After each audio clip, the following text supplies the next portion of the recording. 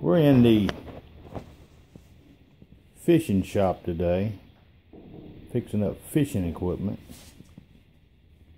And Caden is doing my painting. He had borrowed his KK's grandmother toenail polish. I don't know about that green. And so we're using two color green. Seems like that's kind of what they're hitting the most. That's a pretty cool color once it gets on there, but of course we don't tell KK about the toenail polish. We just slip it out. Don't be mixing them, you know. That's gonna really cause a mess. And where's the end of this one at?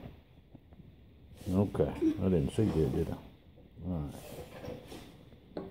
Alright, you about to ready for me to pour some more. Well, I got this loaded, the mold.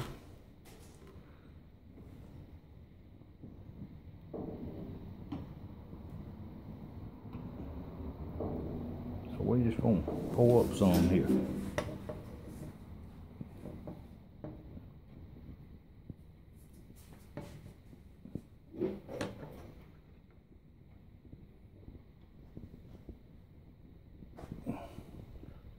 I got a pot right here I'm gonna heating it up in. I could use a pot, but it generally puts out too much, so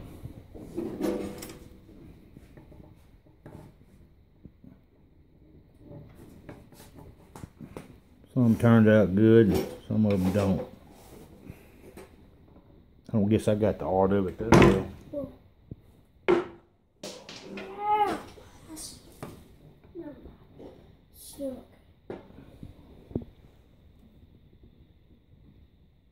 Now we're going to see how we did.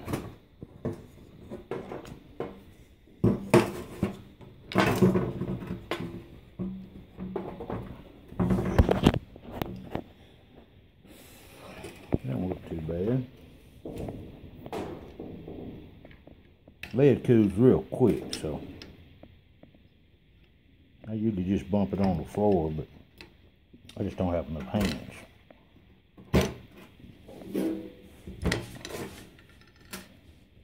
And like I said, it cools so quick you don't have to worry about it burning you.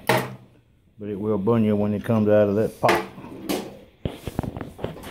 So what color are you using now? Okay, I got you some more, but I gotta clip them. Here's some right here I did the other day. Oops, I dropped that one down. Now I want you to start using this color right here. Go ahead and do that one.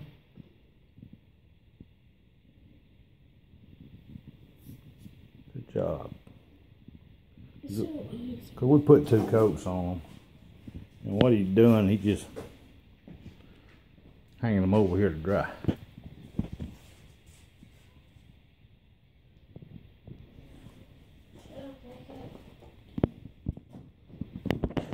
We got all kind of lead molds.